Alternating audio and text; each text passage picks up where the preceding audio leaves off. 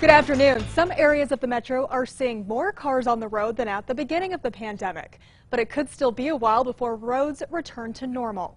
News 13's Jamie Seymour is live near Rio Grande and Central with the details. Jamie. Jackie, transportation planners say one of the surprising finds from their fall study is that while traffic has increased in some areas, it's down from the summer and significantly low in areas that are normally packed with cars, like downtown, the Journal Center, and the southeast near the labs and the airport. There's a lot of variation, and it really is becoming clear that it's tied to activity as well as employment.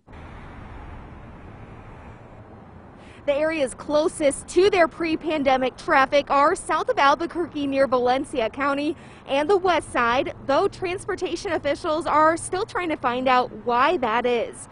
Senior transportation planner Nathan Masick says traffic studies like this can go beyond just road work and show further infrastructure that's needed, like better internet connections. If we see that employers are allowing more folks to work from home, that's a reduction. That's a travel demand reduction of taking cars off the roadway.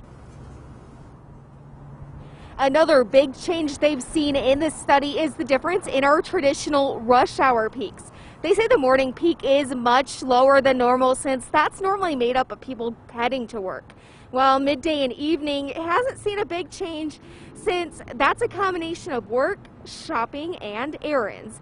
And those behind the study say while traffic is starting to return to normal, it's still going to take a bit to get to those levels where it was in 2016. So they're planning to monitor over the coming months to see if the roadways will be what they call a new normal. Back to you.